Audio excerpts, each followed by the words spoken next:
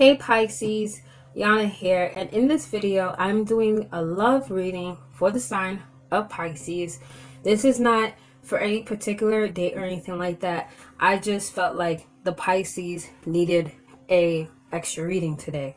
I don't know, just got that I don't know. It was like a feeling that just came over me. And I was like, let me do a reading for them. Okay? Whew. Let me catch my breath because I ran here. All right. So, I have to point out the obvious. This reading may or may not resonate with you because not every single Pisces is going through the same exact thing. If it resonates with you, please hit that like and subscribe button. If it does not, then you're going to want to book a private reading. Okay? So, let's get into it. All right. So, what is the overall energy for Pisces in their love life? What is their overall energy? Please, spirit guides, please give me a clear message. And I always gotta let you guys know that I don't just go by what I see, like with the cards. I really trust what I'm feeling intuitively, and I swear to God, when I do that, my readings are way better. I don't know why that is. It's like if I just go by what the cards are saying alone, my readings won't be accurate as fuck. But when I trust what I'm feeling intuitively, and them spirit guides are just coming through me, oh man, my reading could just be like 100% accurate. It's scary. Okay, so what's the overall energy for Pisces?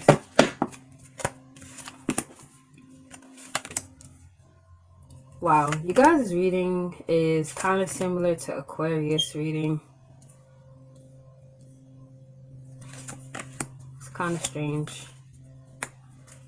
Okay, so yeah, very similar to Aquarius reading. Okay, so you guys' overall energy is the High Priestess reverse and the Hermit reverse.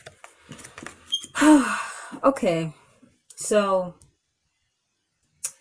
you guys are also in a very deep depression. You guys are really isolating yourself from the person that you were dealing with romantically. You've been trying to soul search. You've been trying to gain a new perspective. You just really feel really alone though. See, there's nothing wrong with like, you know, taking some time out to be by yourself, but it's like you guys are like overdoing it. And it's because you feel rejected by this person. You know, you don't feel wanted by them. And then with the High Priestess reverse, what it's telling me is like, you feel like you guys weren't using your intuition with the person. Because you wanted this person so bad that you were kind of like ignoring the signs that you felt one way and they felt another way. Okay? And then with the Nine of Swords, it tells me that not only are you guys isolating yourself and trying to soul search and trying to move forward. Well, you're actually not really moving forward, but you're trying to. But when I say trying, it's like a little try. Because you're so stuck in this rut. You isolate yourself so much that it's like causing you to have insomnia. You guys are having like restless nights. You can't sleep properly. You're super anxious. You're just crying yourself to sleep properly. And the reason why you're experiencing so much anxiety is because you feel left out in the cold by this person. And what I'm seeing here, as I'm looking at the cards deeper, is there are blockages between you guys. There's a block between like blocking communication. So this person blocked you and you probably have no way of getting in contact with them, and you're afraid that this is it. Like you're afraid that they'll never come around and that they'll basically just kick you out of their life. This person pretty much broke it off with you with the Lovers reverse. So you guys were either, you know, in a regular relationship and they wanted to break up. You guys may even be married. But yeah, this person broke up with you. If they didn't break up with you, they ghosted you. And you're just anxious because you don't want to be left out in the cold by them. You're afraid that they're not going to contact you. That's what you're afraid of. So I'm going to ask the question that you guys want to know. Is this person going to contact the Pisces? Are they going to contact the Pisces?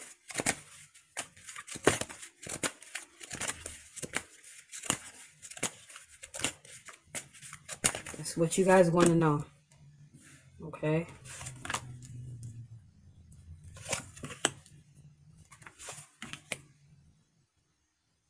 Should I keep pulling?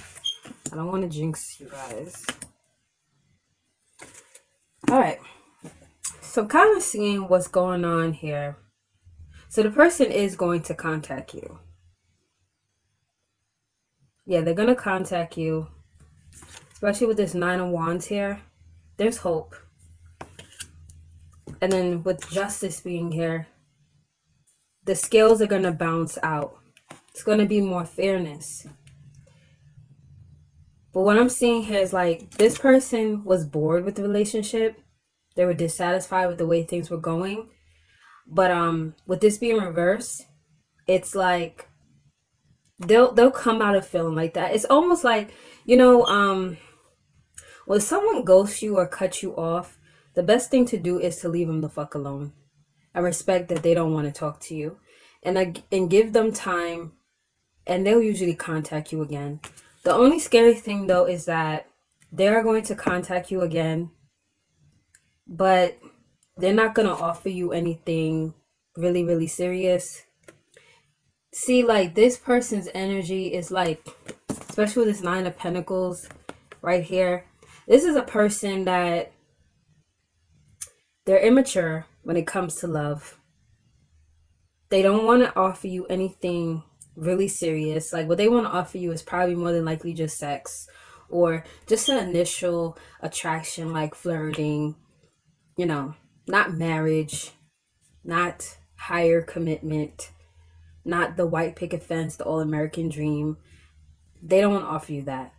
Because this person, you know, because pages are immature. And a Page of Wands, it's like, when you trying to look for something solid, you don't want this shit. That's baby shit.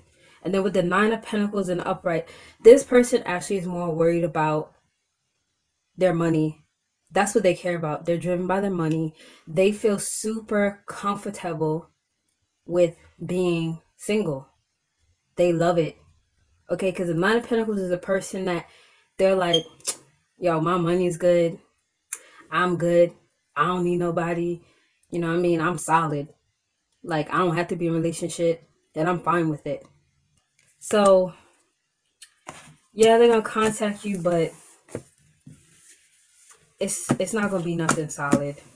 Okay? Ooh. Apologize for that. So, anyways, what was I going to say? If this reading resonated with you, please hit that like and subscribe button. If it didn't, then you already know what you got to do. You got to book a private reading to learn more about your particular situation. Okay? So I'm going to end this video here. I want to thank you guys for watching. Have a great day. Bye.